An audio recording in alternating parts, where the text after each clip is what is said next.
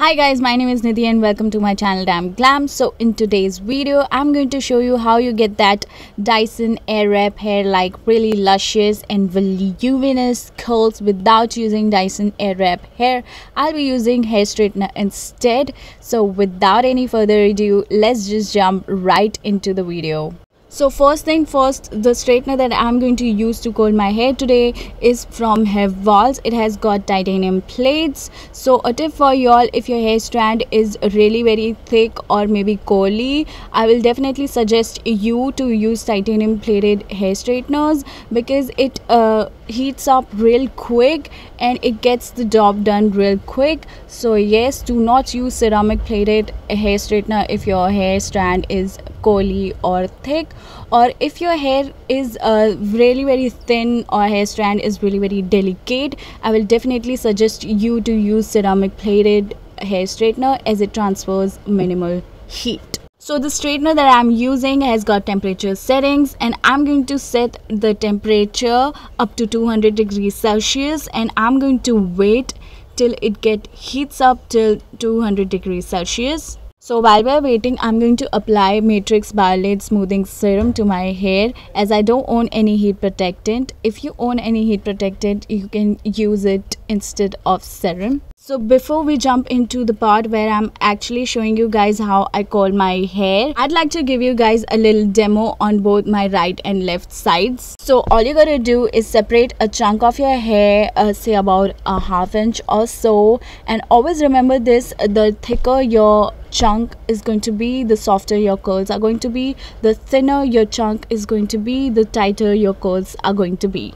So I'm going to show you guys in slow motion so that you can get a better understanding of the motions that I'm giving. Now start engaging the chunk of your hair, leaving a little bit distance from the roots, just like I'm doing in this video, and twist it in upward and outward direction till the point you feel like you won't be able to twist it any further with your single hand.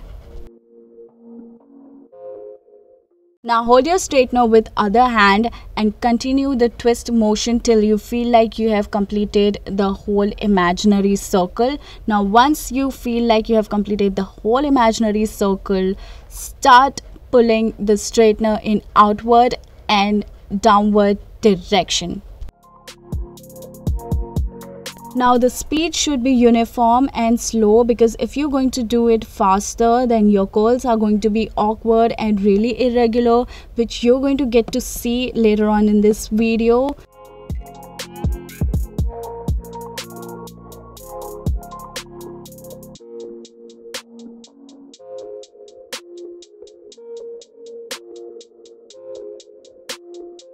Now once you reach near the end, support the chunk of your hair with other hand just like I'm doing in this video, and let your hair dislodge naturally while you're giving the motion.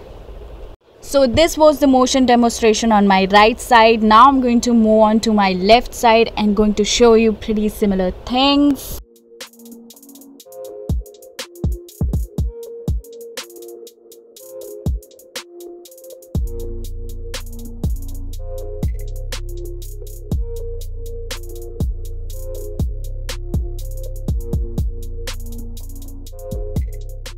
Now once we are done with the demonstration part, I'm actually going to show you how I curl my hair. So first I'm going to middle part my hair and divide it into two big sections. So you need to work on one side at a time. So first I'm going to work on my right side and then I'll be moving on to my left side. So each side again I'm going to part my hair into 5 different sections, starting from bottom moving towards top. So this is our first section and the bottommost section. So because it is very small, so I'm just going to divide it into 2 sections and start working on each section. So as you can see, instead of going slow, I went really very fast and the curl has come up really kind of awkward. So yes, this is the common mistake which 80% of us tends to do. We speed up the styling process thinking that the lesser the time the straightener is going to come in contact with our hair, the lesser the damage is going to cause. The damage has already been caused. So concentrate on styling rather than speeding up the process.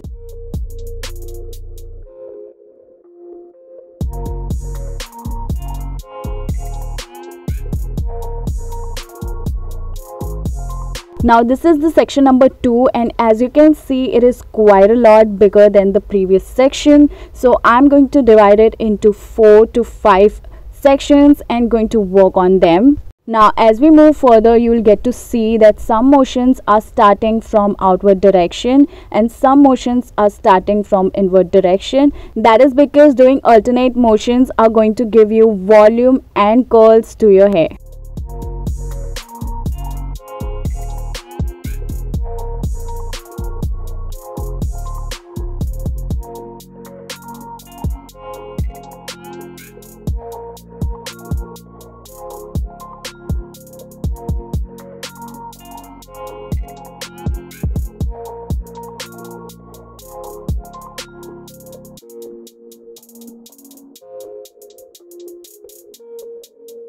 Now always remember, the sections that are framing your face need to be curled in outward direction just to get that softer and more natural curl look or whatever.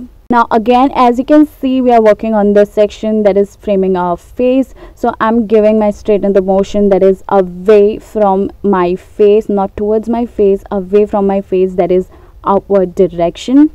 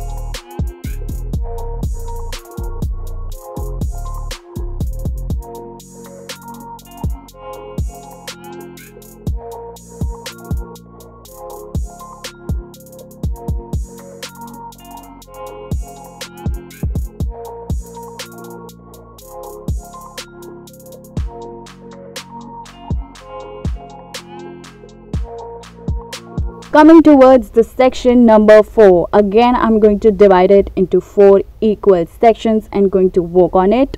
Now as you can see, we are going towards the top section. Now top 2 sections are really very important, as it is going to frame your face, your rest of the curls and your head, your everything. So yes, work on it slowly, don't go really fast thinking that you're going to damage your hair. Damage has already been caused. Concentrate on styling. Always remember to wiggle your curl a little bit after it gets dislodged from the straightener to get into a proper form.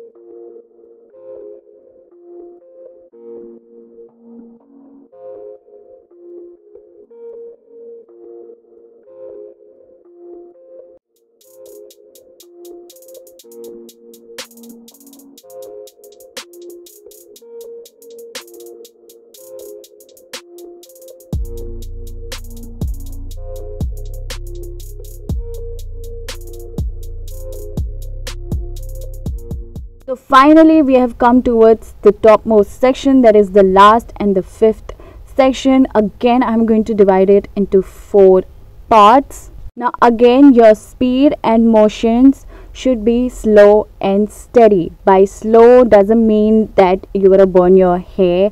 I suppose you're mature enough to understand how slow you gotta go.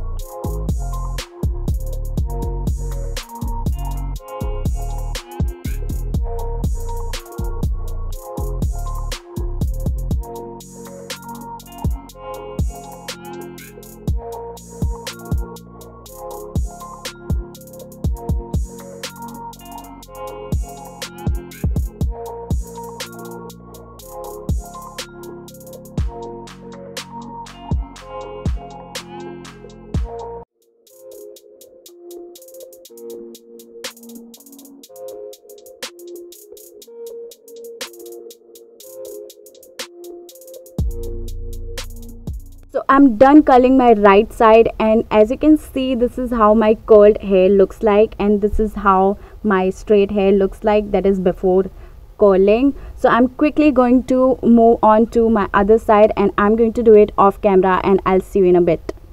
So I'm done curling my hair, and this is how it looks like. I'm going to let it cool for a few minutes, and then I'm going to brush my hair to make it look more softer.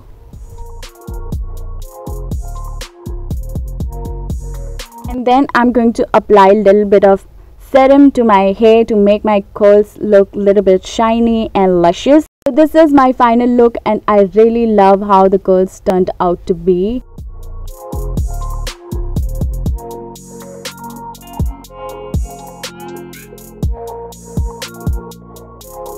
I hope you found this video helpful, and do not forget to like, share, comment and subscribe to my channel. I'll see you in my next video. Till then, bye.